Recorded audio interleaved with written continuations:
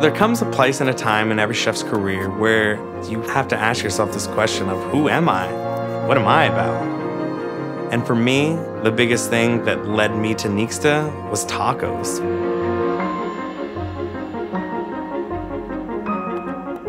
My food crosses cultures and generations, with the main focal point being corn.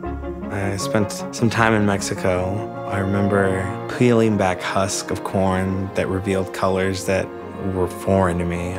If you can bring this corn to the United States, somehow make tortillas with this, and introduce this to people, I feel like you'll have something truly special on your hands. Receiving the news of getting nominated for a James Beard on my grandmother's birthday, knowing she had just passed away, I felt like she was looking over me. I think she was very proud to see what we had created. I think it's really crucial to be able to understand your history. When you're cooking food that's so personal like this, to really be able to understand where you're from. So I turned to Ancestry. Having those connecting dots helps give a light to who I am. So we're just gonna be looking at DNA origins. 56% Mexican. What? Coming from Bajío, San Luis Potosí, Tamaulipas. Tamaulipas? Who's from there? Like your side, dad's My side, both sides. Oh. Both are from San Luis. Have you ever seen this from my abuelita? It's her baptism. Oh, I knew who the grandparents were, but I never seen that. This is so cool. I know. Look how far this family tree goes. 9 generations deep. Castillo Rivera, that's your grandma? Mm-hmm. That's your grandpa, Rodrigo's. So that's Emilia and Domingo. Great, great, great grandparents. Emilia Velasquez. Job was a molendera? What does that mean? Grinder, like nixtamal. Wow, okay. So this has been in our lineage at least 100 plus years. That is crazy. Knowing that my great grandmother was in the corn business over 150 years ago, and to still be able to carry on that legacy, which is essentially a family tradition now at this point, and honor it in such a way that's been successful, it's just a really beautiful thing. The people that inspired me was the matriarchs of my family. Seeing my grandmothers, seeing my aunts, seeing my mom, and everyone else in between, and how recipes evolve and how things change as history has gone on.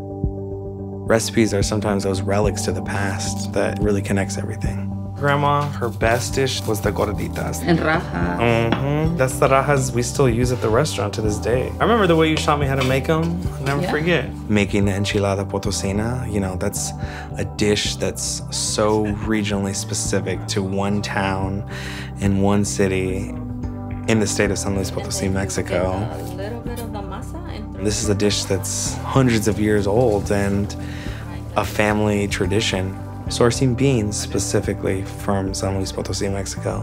The cheese that we use, we get from a town in San Luis Potosí. That's how I feel like I'm able to transport you to my culture by you having that little bite. Grandma was so proud of you, telling everybody, oh, I gotta cook with my grandson. She blessed the restaurant. Oh, yeah. See, that's why you're being so blessed. That was the key.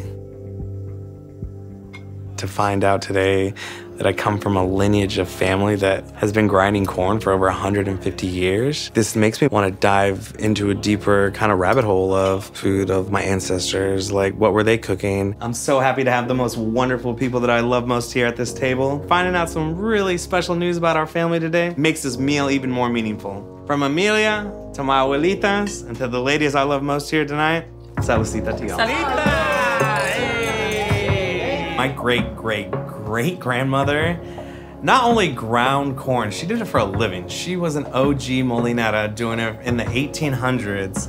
We're literally eating history with this little pocket right here. 150 years, it was very difficult. It was a tough business. I'm surprised for me, you know, because that, what do you say, like a humble job to feed into the community. Yeah, she was nourishing people. She was nourishing her community, doing it, and now we're continuing that tradition in 2022, but we're feeding the masses now. It makes me very proud to be able to hold on to such an ancestral technique that is so old. go to where you're from and eat the food. You'll learn so much about your culture. You'll learn about the people. You'll learn the stories that made that food. To be able to pass down something like that, this beautiful amalgamation of history and everything on a tortilla, I hope to make all the people that have done it before me really proud.